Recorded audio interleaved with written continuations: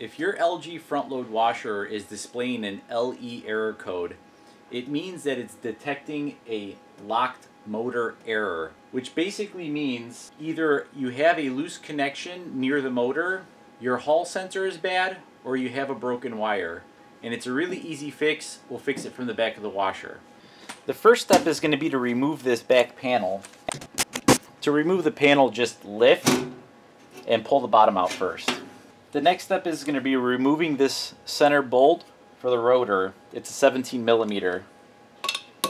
Get a socket, and you'll notice that the rotor will move when you turn your socket. The trick is to kind of give it a quick pop in a counterclockwise fashion.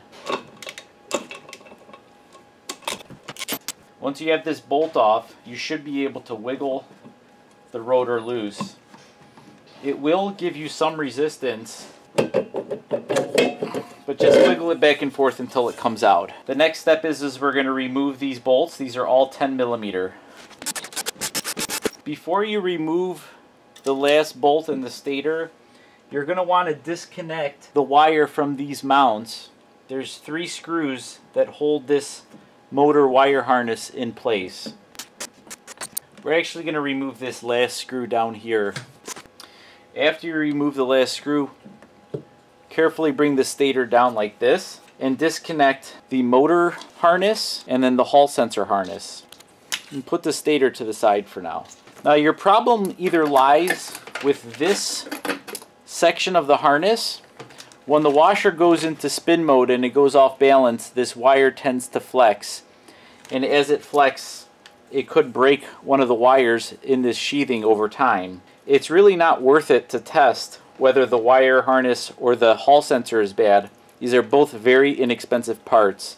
You could usually pick up a motor harness for less than $20, and the Hall sensor, I definitely recommend buying a genuine LG Hall sensor, and it can also be bought for less than 20 bucks. We're going to finish removing this motor harness, and then we'll change the Hall sensor.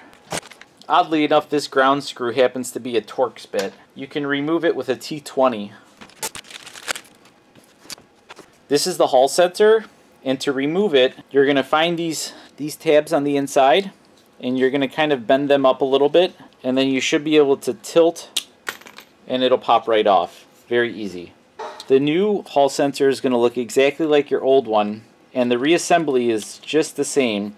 You're going to want to line it up to these 2 little tabs here, and just kind of push straight down. It might take you a second to do it, but it'll click right into place. It should be secure here, here, and on the outside of the motor on those 3 tabs. Next, we're going to plug in the new motor harness and just make sure everything is connected firmly until you hear the click.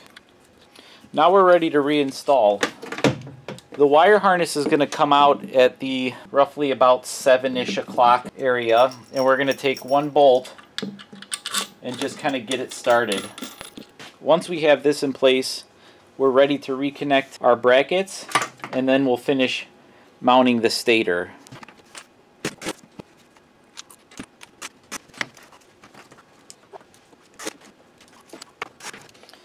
Take your lower harness and plug them back in.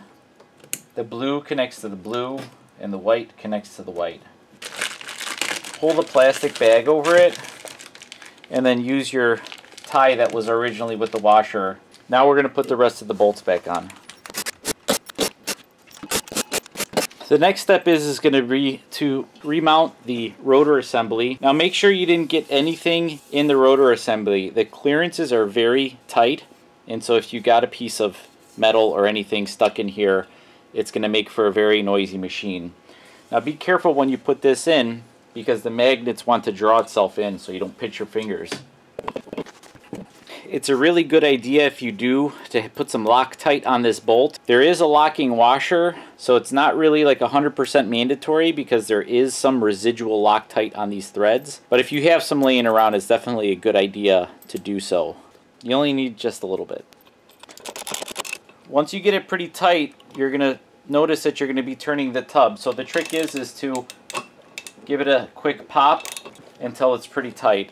And now you're good to go.